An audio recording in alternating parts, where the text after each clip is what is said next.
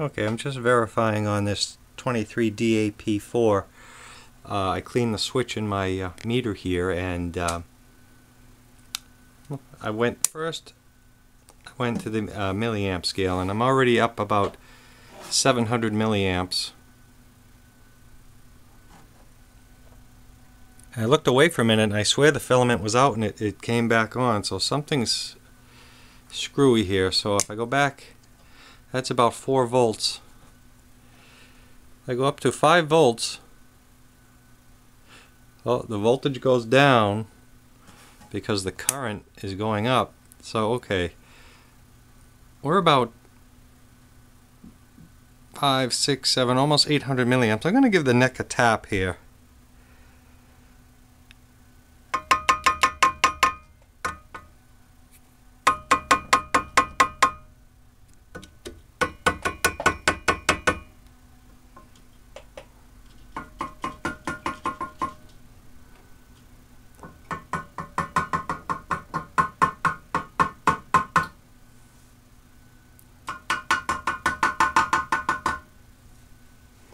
No, we're still drawing quite a bit of current and not much voltage there.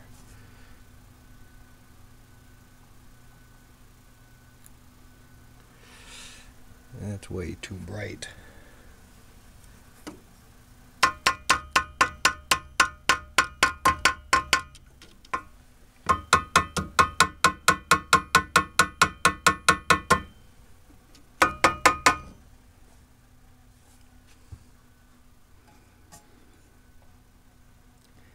Go down to 600 milliamps. What it's supposed to draw.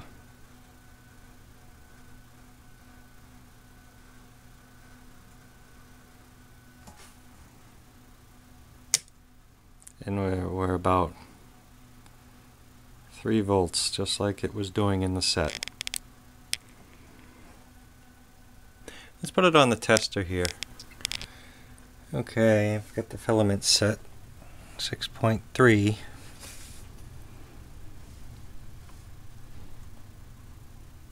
I really hate to go up to 6.3 on this thing.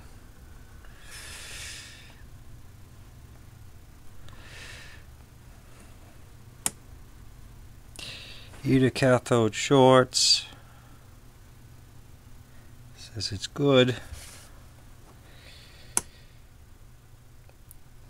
Also says good. We can set cutoff and emission.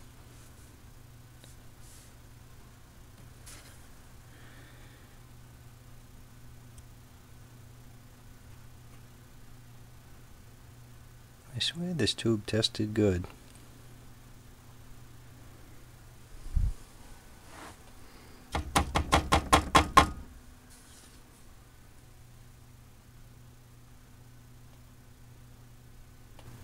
Okay, well, here are the results anyway. It does not show any shorts. I'm able to set cutoff, and it has weak emission.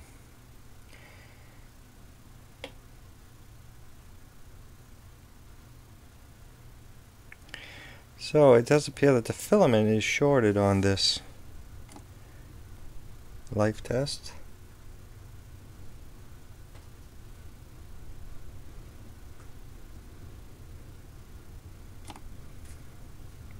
That filament's awful bright. If I go down, the filament back down to like 4 volts, 3.5, 4 volts.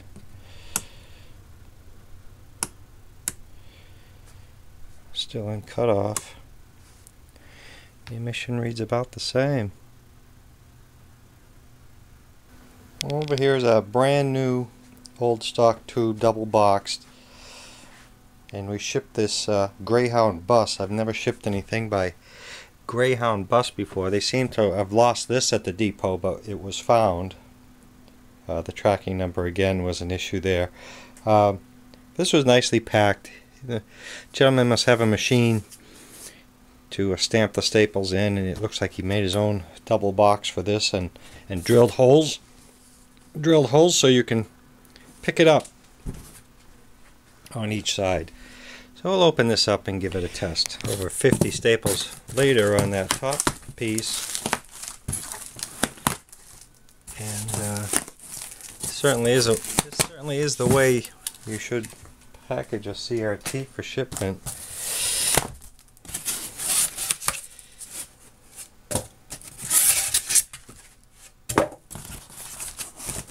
And I believe this is a channel master.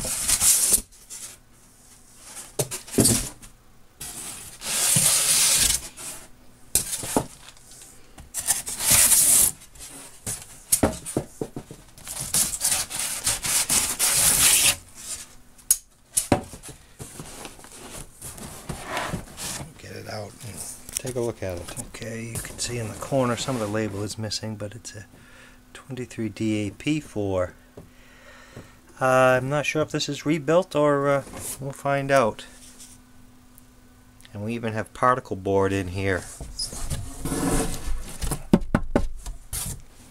Okay, we'll get this one hooked up to the tester next and just see how it does.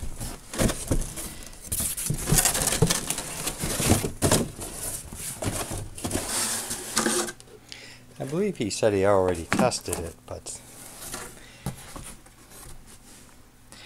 so it is a Channel Master 23DAP4, all new materials and parts used in the manufacture are new except the envelope. Okay.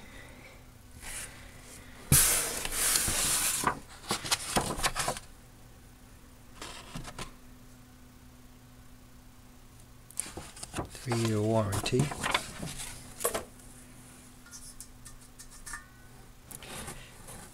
Give it a shot on the tester here. Okay, we'll bring it up to 6.3. Maybe we'll just test it at 5 here.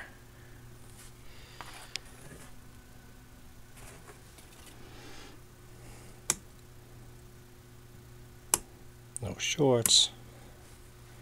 Set cutoff.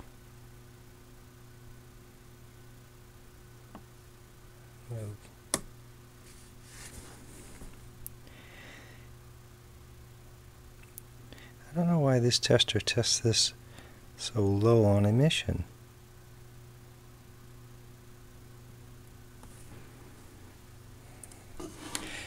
Check this on the other tester. This is set up correctly. Socket 4. 186.3 and 723.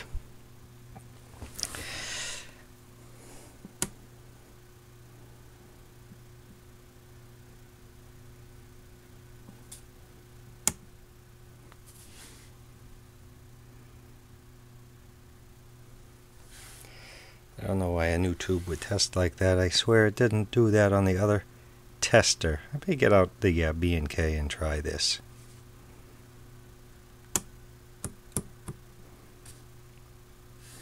Of course, we're only at 5 volts, so we'll bring it up to...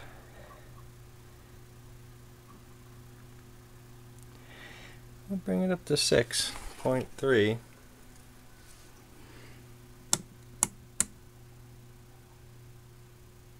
So cut off, and emission still hangs around the same. Interesting. Okay, I've gone ahead and attached the DC power supply here, and we'll take a look at what the tube's drawing as far as current wise. I've turned the voltage down. We'll turn it on. We'll slowly increase the voltage up.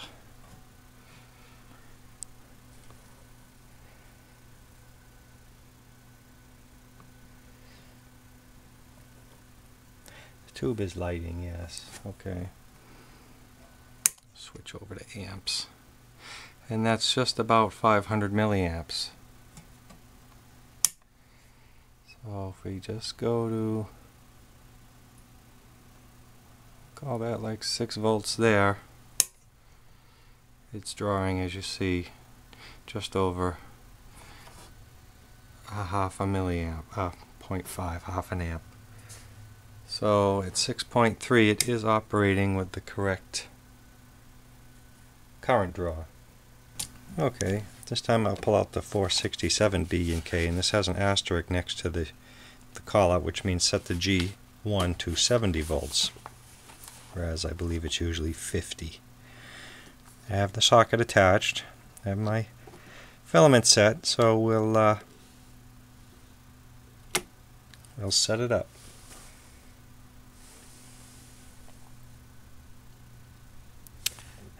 I'm going to set my heater for 6.3. I set my G1 to 70 in this case.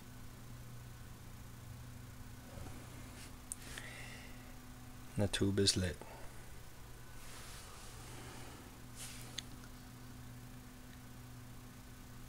We'll set cutoff.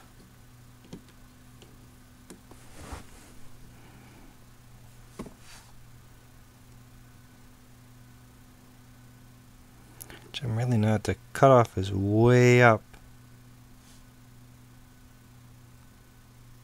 If I increase the G1, the cutoff goes down. Let's go back to our G1 at 70.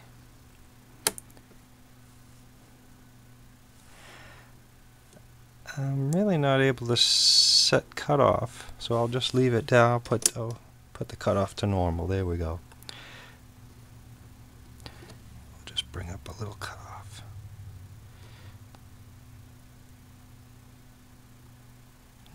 Okay. Alright, and we'll go for the emission test. One more time, let's 70, 6.3, we set cutoff, and let's do the test.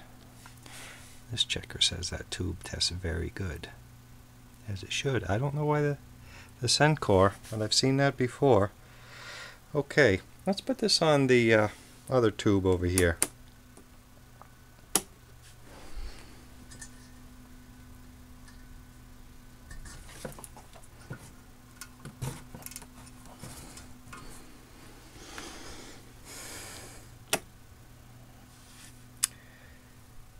that tube light's very bright, as we know.